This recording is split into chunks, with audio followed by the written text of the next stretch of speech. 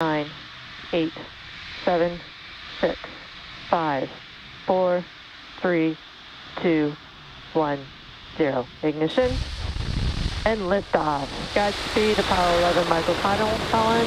May the pursuit of exploration live on.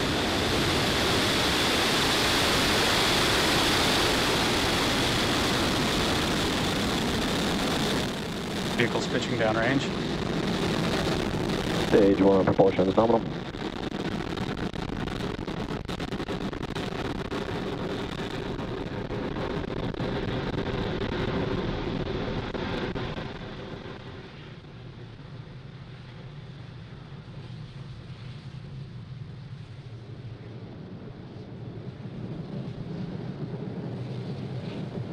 Falcon 9 has successfully lifted off from Cape Canaveral Space Force Station, carrying our stack of Starlink satellites to orbit.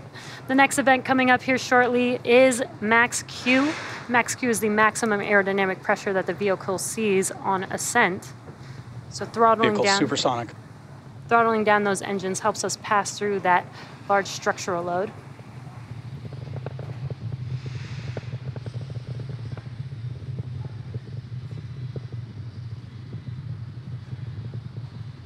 Vehicle has reached maximum aerodynamic pressure. And there's that call out that we passed through Max Q. In about a minute, we'll have 3 events happening within seconds of each other.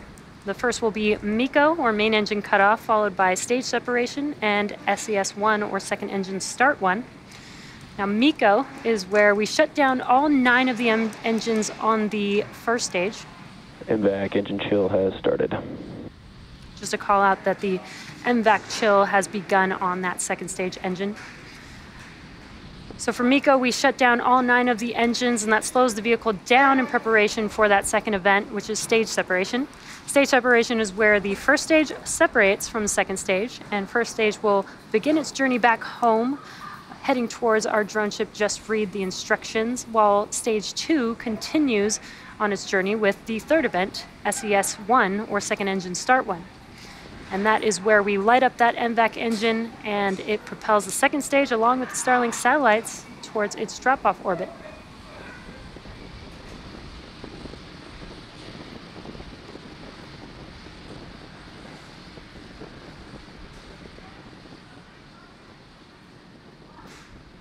And MECO. Stage separation confirmed.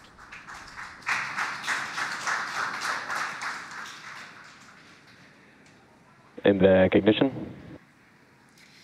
We had MECO and stage separation. On your left-hand screen is a view from the first stage. On your right-hand screen is a view of that second stage engine. You kind of saw a glow of that T-TEB, that green flame, when we ignited that engine. We're coming up on fairing deploy here shortly. Fairing separation confirmed. And there you could see confirmation on your screen that we have successfully deployed those fairing halves. And as a reminder, we will be attempting to recover the fairing halves today with a contracted recovery vessel named Sheila Bordelon. On your left-hand screen, it is a little dark over there on the East Coast because it is nighttime, but we did get some glimpses of the sunlight hitting those grid fins. See if we can get some more views of that in a little bit.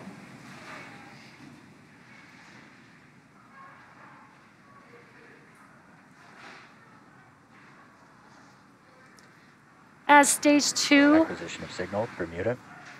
As stage 2 takes our Starlink satellites to their targeted drop-off orbit, stage 1 will make its way back to Earth by executing 2 burns. The first is the entry burn, and that's where we light up 3 of the 9 M1D engines. And this will help to slow the stage down as it re-enters back into the upper parts of the Earth's atmosphere. The second of those 2 burns for that first stage is called the landing burn. And this is where a single engine, the center engine, will reignite and bring the vehicle speed down rapidly in order to touch down on that drone ship.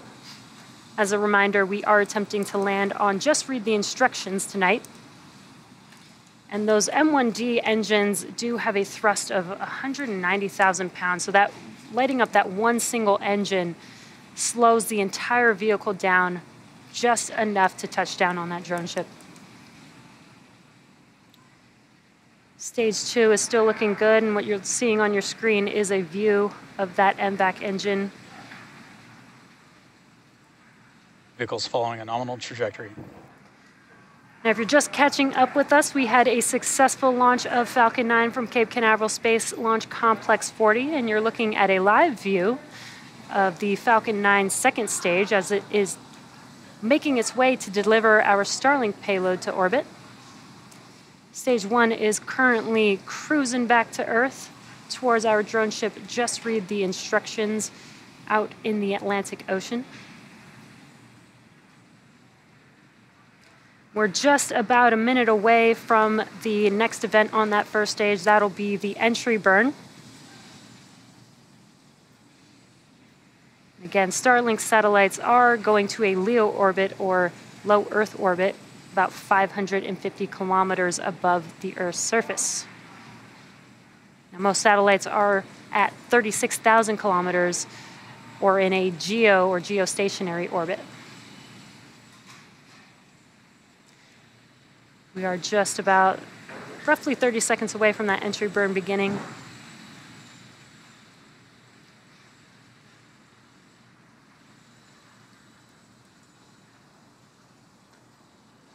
And on your left-hand screen, there is the first stage. It is a little dark. You can see some glimpses of the nitrogen gas burst that you see there. Stage 1, FTS is safe.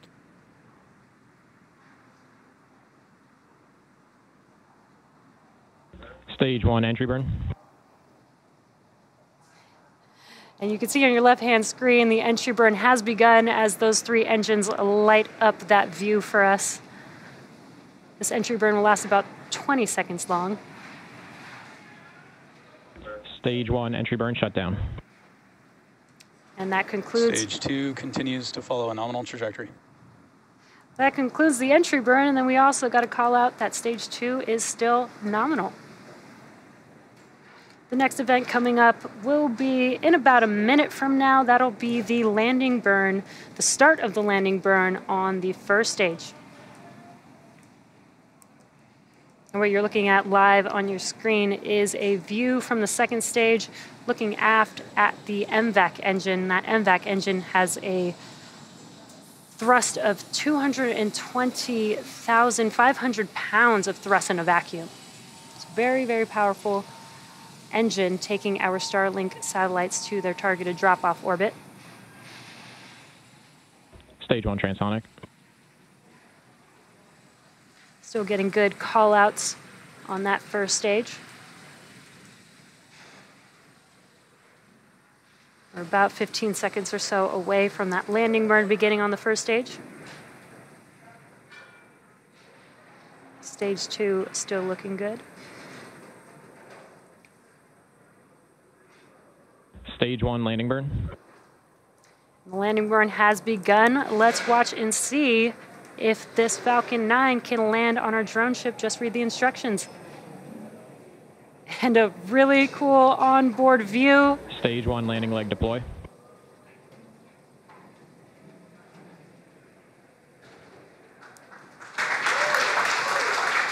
And there you Stage can 1 see landing. the first stage Falcon 9 has landed for its 7th time. This marks our 81st successful recovery of an orbital class rocket, and again the 7th flight and 7th landing of this booster. And then we heard a good call out for SECO. That's second engine cutoff. Nominal parking orbit insertion. And a good orbital insertion. Expected loss of signal, Cape.